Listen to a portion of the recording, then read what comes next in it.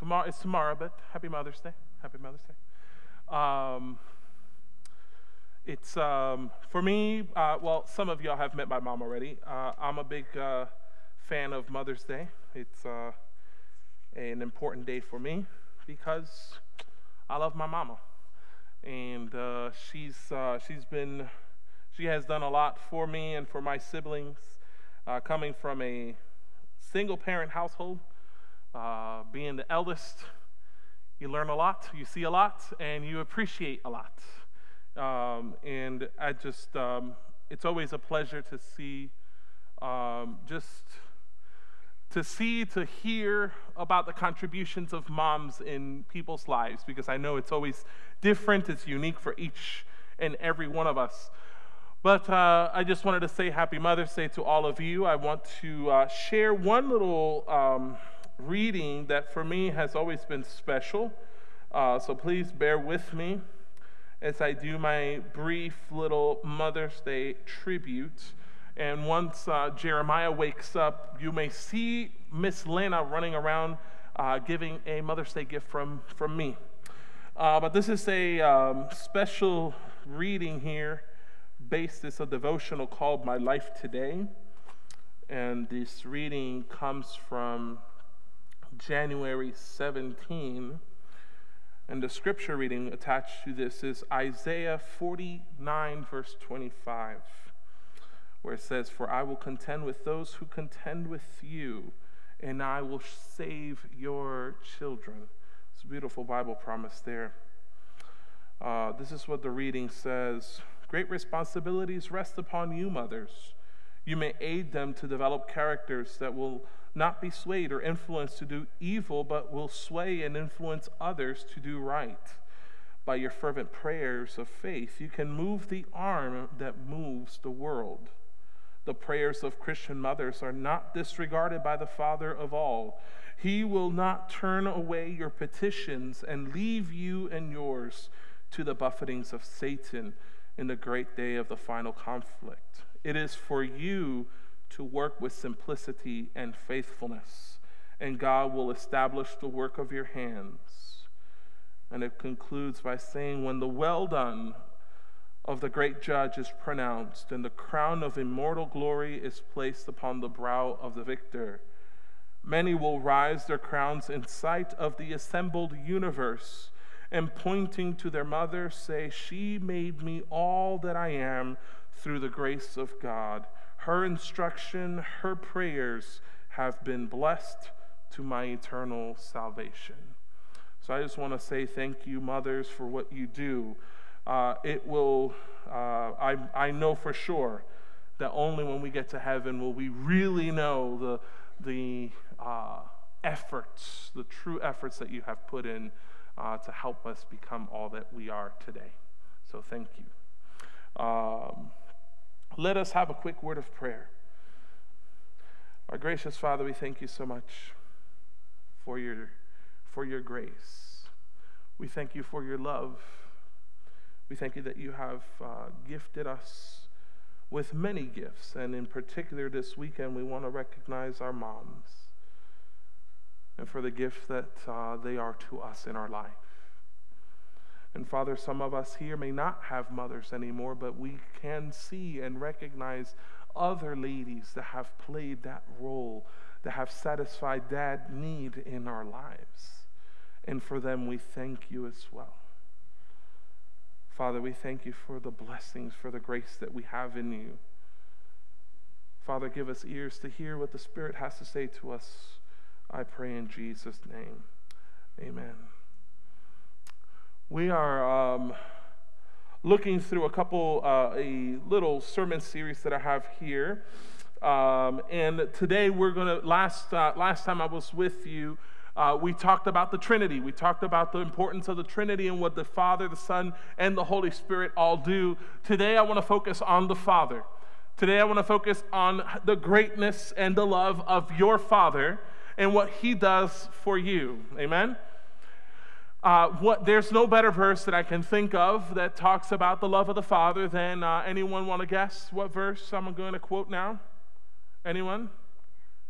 No, something that talks about the love of God. A very famous verse, probably the most famous verse.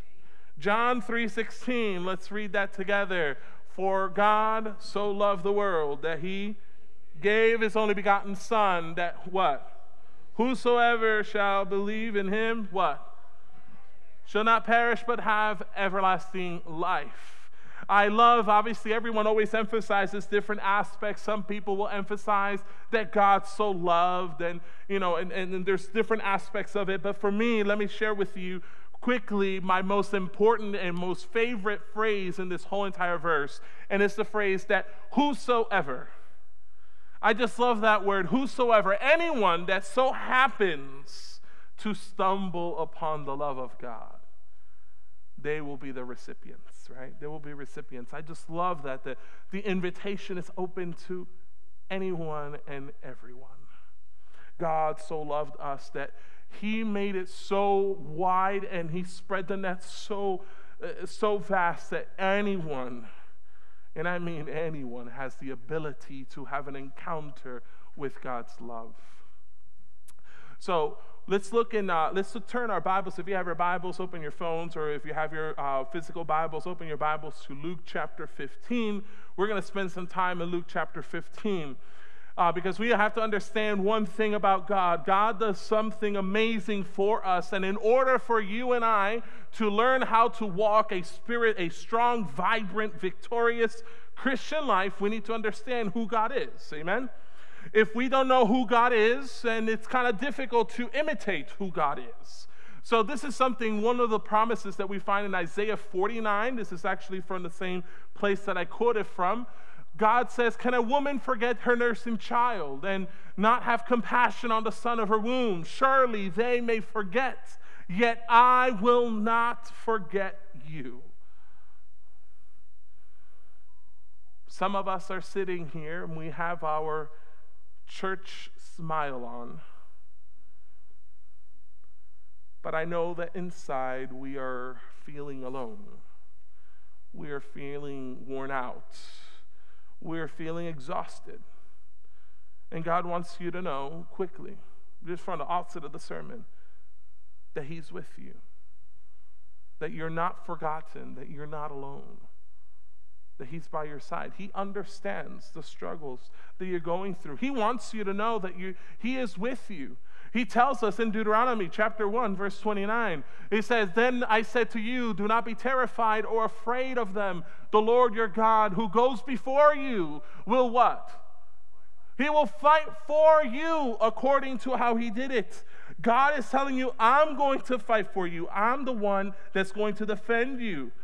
I will do it according to all that he did for you in Egypt before your eyes and in the wilderness, when you saw how the Lord God carried you as a man carries his son in all the way that you went until you came to this place. It reminds me of that poem, famous poem, Footprints in the Sand, or Footsteps by the Beach. I always find it called differently. It's that poem where someone is walking with Jesus, and they're just strolling along the beach side, and the person walking with Jesus looks back and he sees that in a specific time in their life when it was difficult, they only see one set of footprints.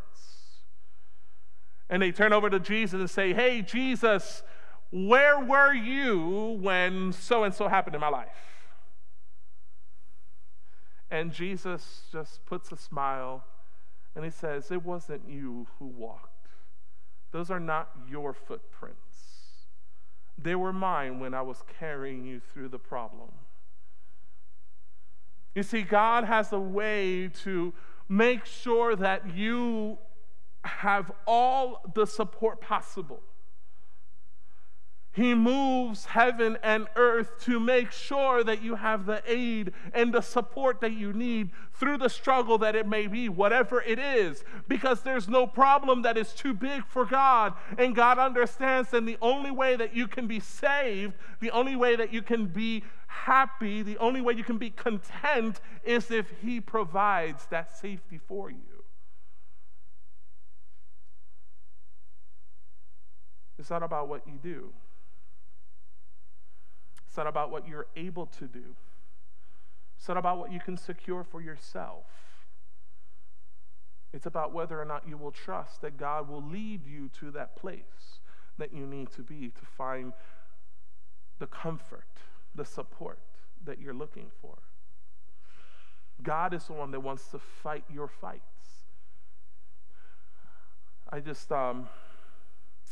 Steps to Christ. I've shared this before. This is my all-time favorite book, and you're just going to hear a lot from this book. So I would just suggest getting it and reading it, so that way you know where I'm coming from. Steps to Christ, page 51. Here's what it says. Put away the suspicion that God's promises are not meant for you.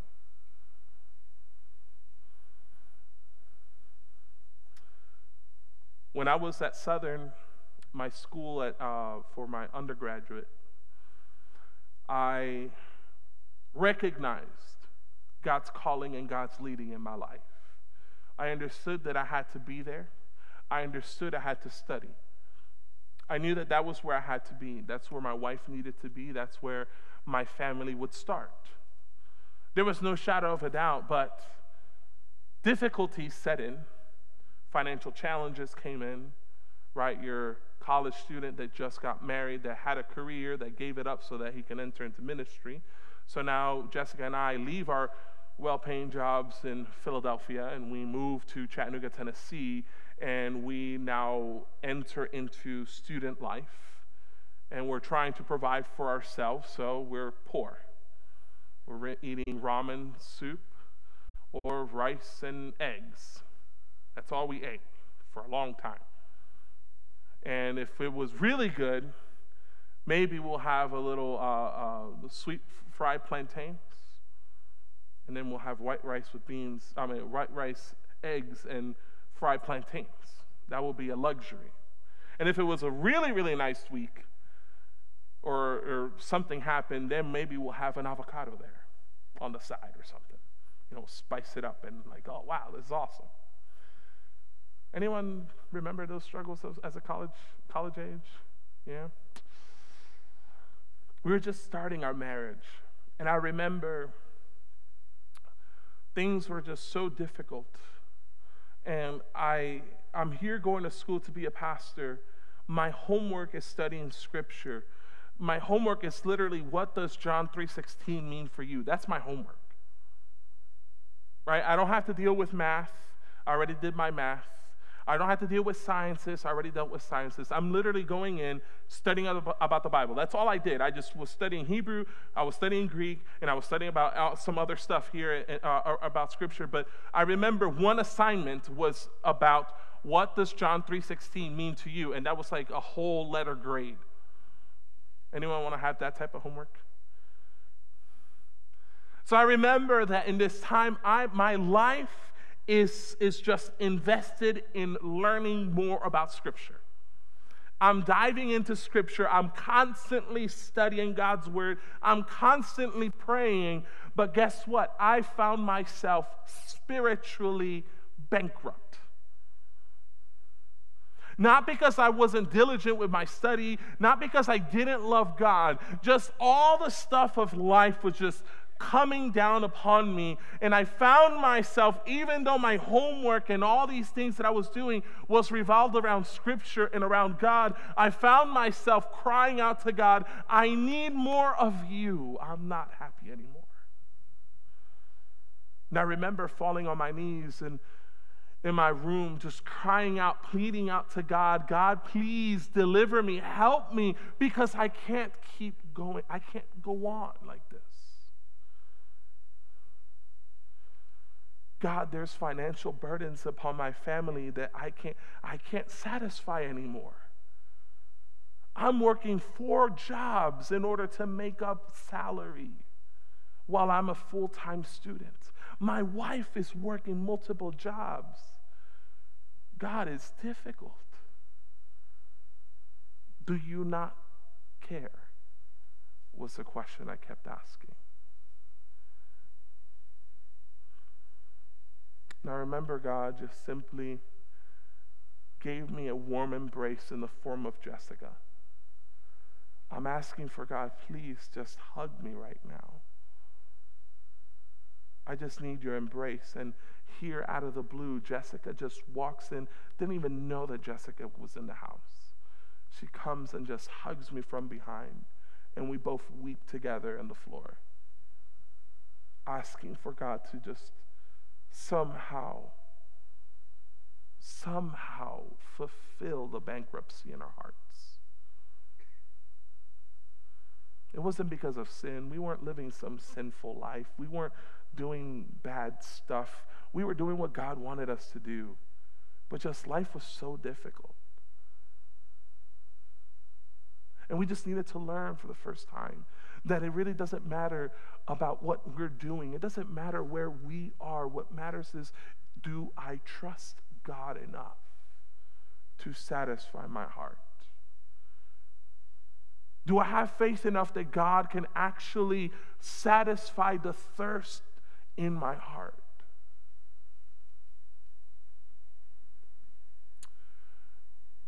Luke 15 tells us 3 parables. The first one is the parable of, anyone know? The lost sheep, the parable of the lost sheep. Here's the shepherd, he has sheep, and one of them runs away and tells us that he leaves the 99 to go and find the one and to bring it back. The second parable is just as important. It's a parable. Which parable is it? Who knows that one? The parable of the lost coin. Here's a woman who has this one coin and she loses it within the house in the busyness of life. Anyone ever lost something in your house? Maybe I might be confessing too much right now, right? You know, having a house with 2 children, oh my goodness, it's chaotic in there. Yes, it's easy to lose something. I actually understand the plight of this woman to lose a coin. Yes, I've lost a coin in my house, and I've been crazy trying to look for it. She's looking for that coin, and she finds it. But what does she do? And as a response, she goes and says, "Hey, the whole town, come over. We're having a block party. I'm celebrating because I found one coin. I found what was lost to me." And then the third one is the most important, at least the one for, in this case, the most important one right now, is the story of the father with the 2 lost sons. Anyone familiar with this one? Sometimes just simply called the story of the prodigal son. But here, the story, this is what Scripture tells us. Scripture tells us, and there was a man who had 2 sons. Younger of them said to the father, "Father, give me the share of the property that is to coming to me."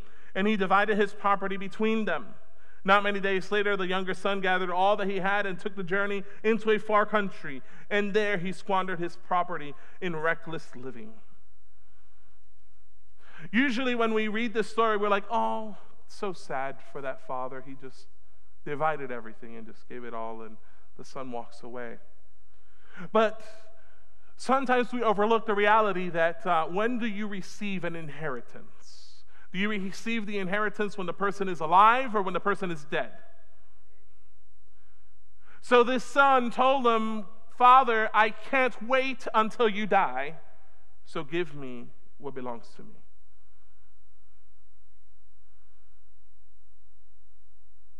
I can't even begin to imagine the piercing pain of this father to hear his son say, "I can't wait until you die." 20, 15, 10 years, 5 years from now, it's too long. You don't mean anything to me, Father. Just give me what belongs to me and just call it a wash and see you later. And Scripture tells us that this man loved his son so much that he did that. He divided all that he had. And he gave the one part to the older brother, the other part to the younger brother. Without a word. Without complaining. Without even a question. "Why, son? What have I done to you?" Nothing. Scripture tells us he just did it. This father loved his son so much that he was okay with the pain. says that he took all that he had, and this young man went into a far country, and there he squandered everything he had. Spent it all.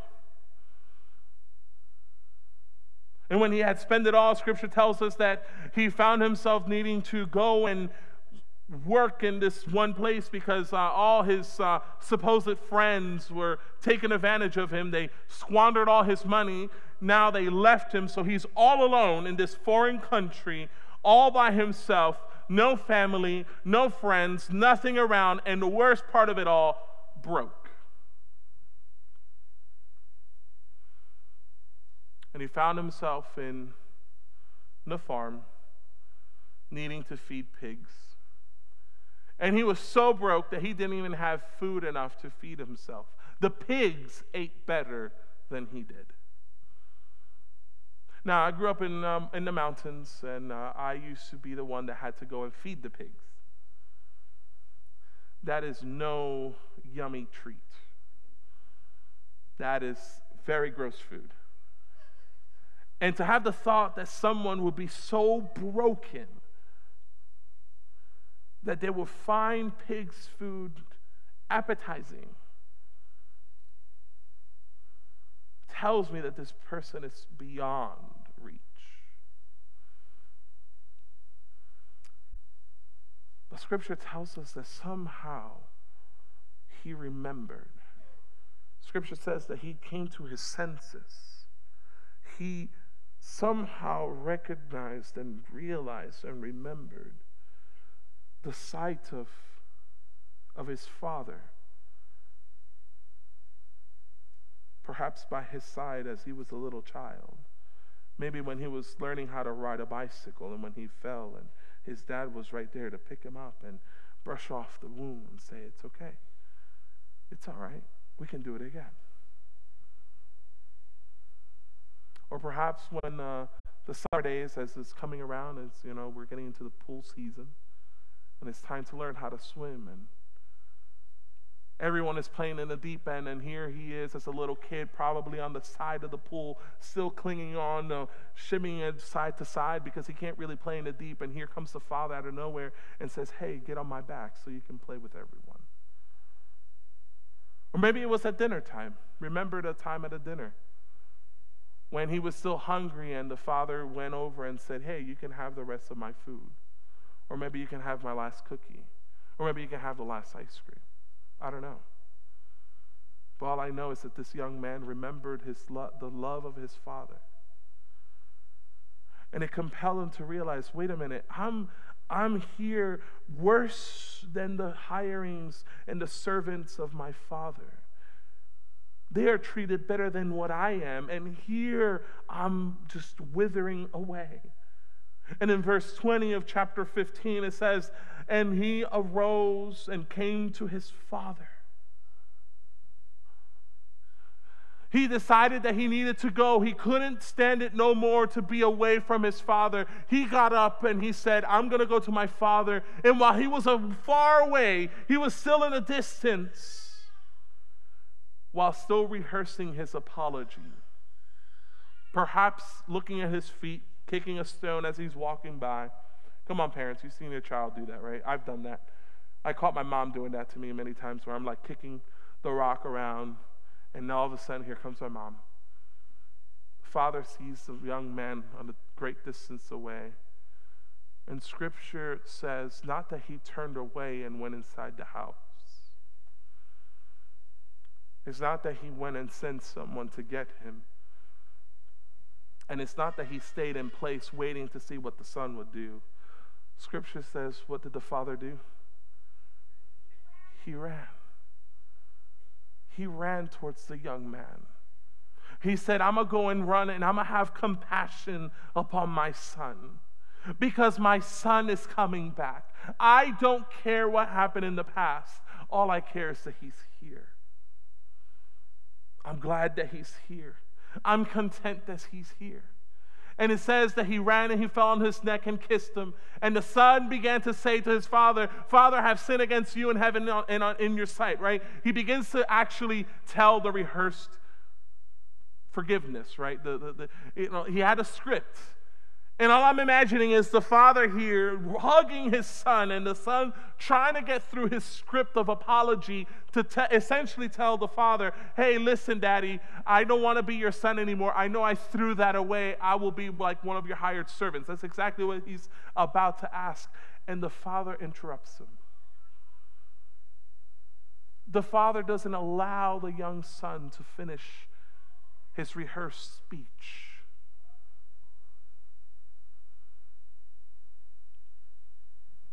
Scripture says, the father said to the servants, bring out the best robe, put it on him, put a ring on his hand, and put sandals on his feet.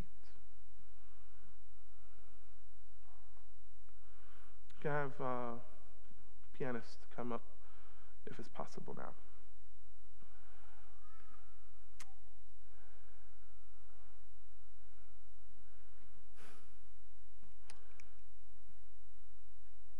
The young man was ready to essentially sell himself to his dad because of the debt that he had incurred.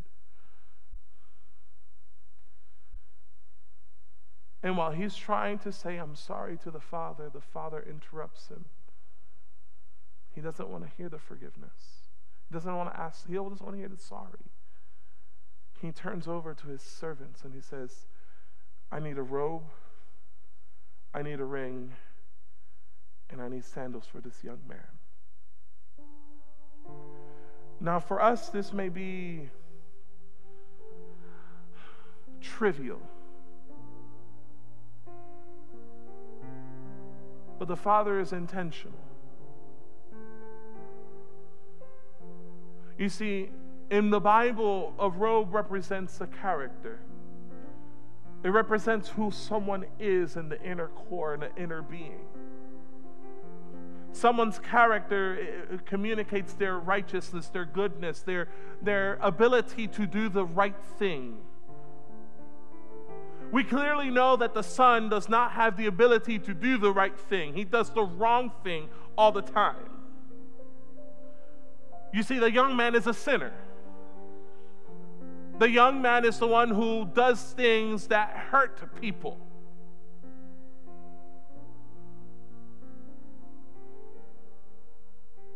The young man needs a different character, clearly.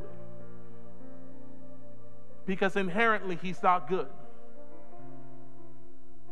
But the father doesn't care. The father says, servants, bring me one of my robes.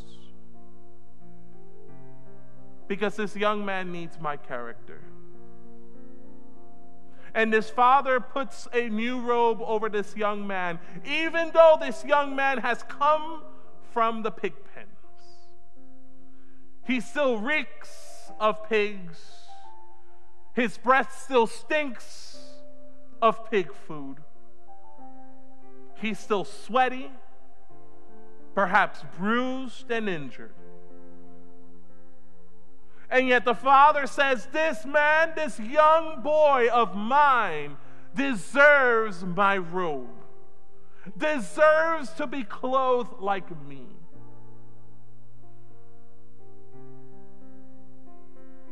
Growing up, I grew up in a house with just a single mom, but I had my grandfather around. And my greatest joy was when I was able to put on his clothes. I remember when we went out on different outings, I would put on his dress shirts and his dress pants and his shoes, and I would be so proud. My goodness, I've seen pictures, and they were just baggy clothes. That didn't matter. I was happy because I was wearing my grandfather's clothes. I looked like my grandfather. I smelled like my grandfather. Yes, inside I was Joe. Yes, inside I was just a little kid.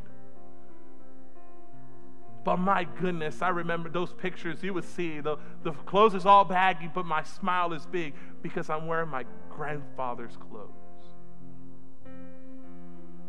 And this father did the same thing for his son. He said, I don't care how much you stink.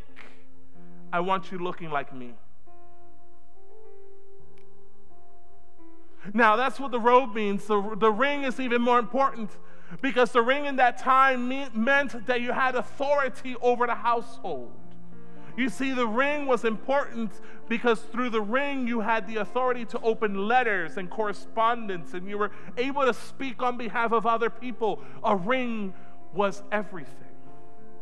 And the fact that now the Father gave this Son a ring said, not only do you look like me, but you have the same voice and authority like me.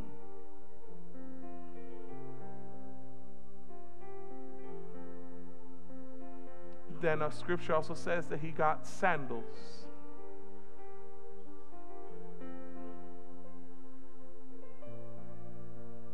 God wanted him to know that no longer do you walk upon your own works. You're not just doing it on your own. It's my feet. You're wearing my shoes. And they're not too big for you to fill.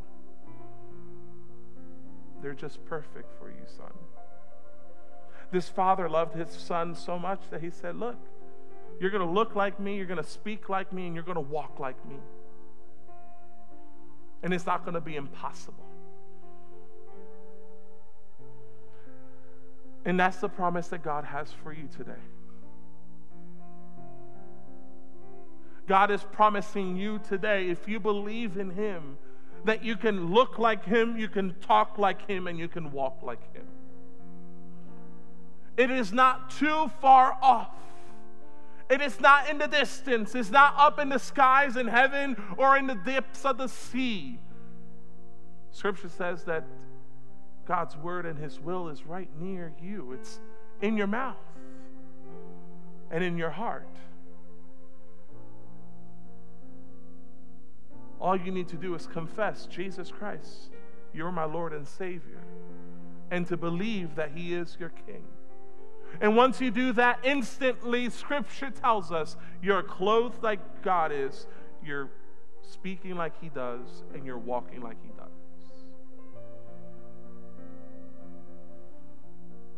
You see, the story has always been called the story of the prodigal son, but today I want to challenge you that it's actually not the prodigal son, but in reality, it's actually the story of the prodigal father. The father who extravagantly and lavishly gifted us all of heaven so that you may look, talk, and walk just like him. Scripture tells us that God gave us the darling of heaven, the pearl of great price, so that you may be saved. God was reckless with what he had so that you can make it to heaven,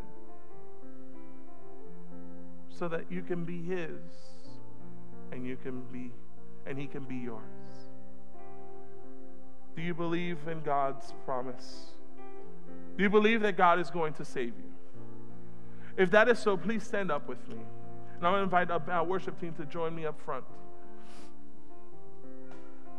If that is you, you're saying, look, yes, I want salvation. If that's you, please stand up.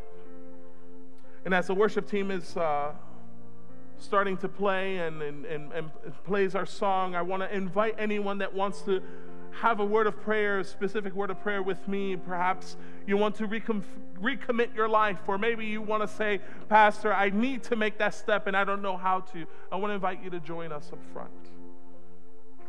If there's someone here that says, I need Jesus Christ as my Lord and Savior, and I want to make that commitment right now, please join me up front. Please come forward so I can pray for you.